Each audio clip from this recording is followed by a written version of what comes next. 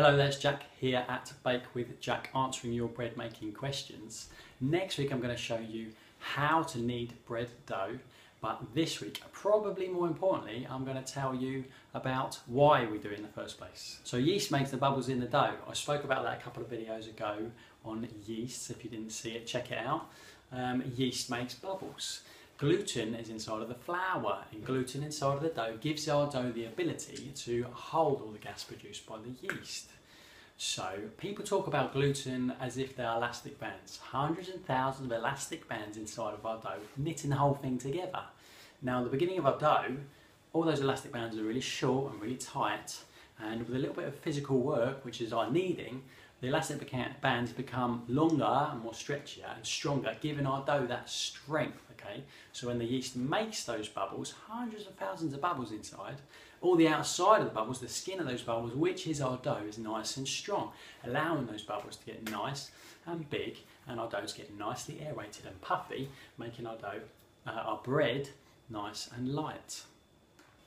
If we didn't knead the dough, or we didn't give it enough work, the structure is going to be too weak. Yeast is going to start making bubbles, but the structure will be too weak to hold it, so it might collapse, or it'll most definitely collapse too soon before it's reached that point of aeration that we want to be really nice bread.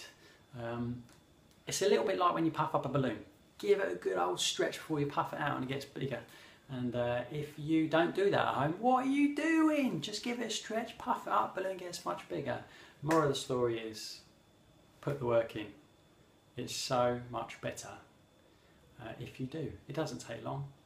Just put some music on, hang out, chill out, work your dough nicely in a nice rhythm that you're happy with, that you're comfortable with, and your dough, your bread, will thank you for it after.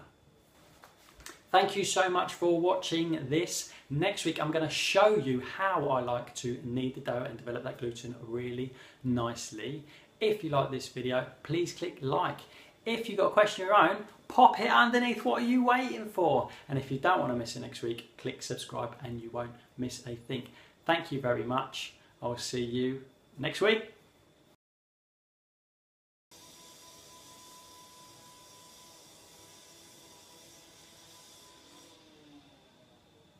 Seriously.